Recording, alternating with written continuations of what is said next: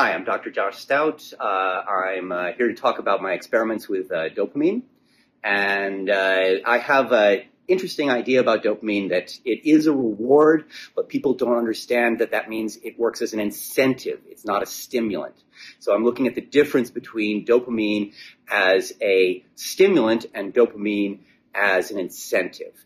And so when I first was working with my crayfish over here, I thought that I would put dopamine in the water and they would run around really like crazy. And it turned out that that was the opposite of what they did. I put the dopamine in the water and they stopped moving. So it's a lot like giving my students an A at the beginning of a class. Yes, an A is an incentive that they work for, but if I give it at the beginning of the class, they all would stop. And so that's the experiment we're working on. We're putting dopamine in tanks, watching the crayfish respond to it, and then comparing it to when we just put food in the tanks or food and dopamine, and looking at these differences and working with the students. Thank you so much.